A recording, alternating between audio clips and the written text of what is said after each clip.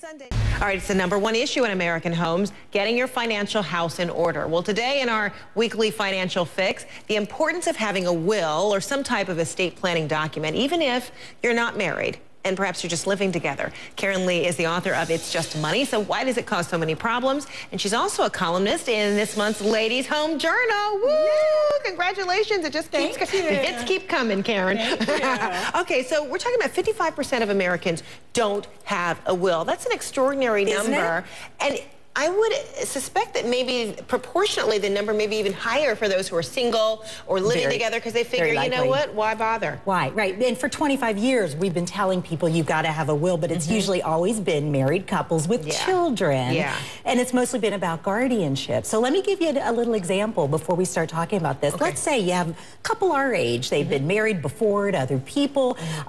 They're living together now, and let's say they buy a house together, but they put it, let's say, in the man's name, and he's got a child from a previous marriage. For whatever reason, they put it in his name. Okay, she's helping to pay the mortgage and the bills, and he dies. Something happens. No will. That house goes to the child. She is out. So a will can solve that. And I think I have had 3 different times this past month, people come to me with scenarios like this. Interesting. You know, a lot of people avoid the whole will thing because they just don't want to think about, you know, the inevitable. They don't want to think about the potential of something terrible happening. But if you plan, then you at least have a safety net. Yeah, exactly. So how do you get started? Okay, we're going to start by talking first, what happens if you die without a will? It's called dying intestate, and there are laws of intestacy on the books of every single state. So the first point is, know your state laws, because if you die without a will, your state's going to dictate where your assets go. Now, it's typically going to be spouses and children first. If no spouses and children, then you're looking at parents and siblings. But let's say you have none of that, but you do have stuff. If you don't have a will, the state's getting your stuff and your money. So no will equals no control. Oh, my goodness. I would think most people would want to leave stuff to a friend or a charity. And I think once they hear that scenario, maybe that will inspire them. So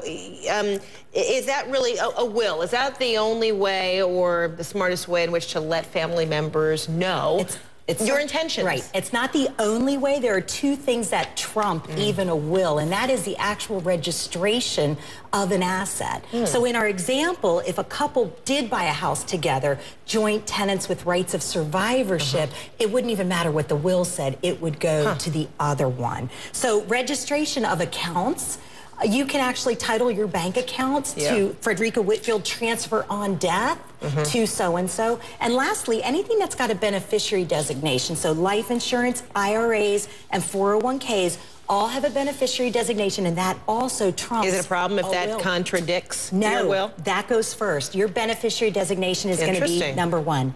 Wow. Okay.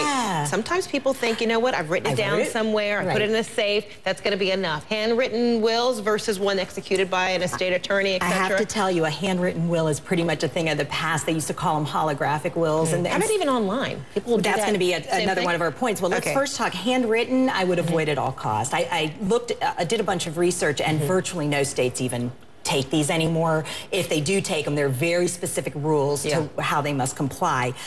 I'm always asked about online will writing services. I'm going to start by saying something's better than nothing. I mean, if it's hard enough to get people. But you know, I'm going to tell you what my lawyer friends tell me.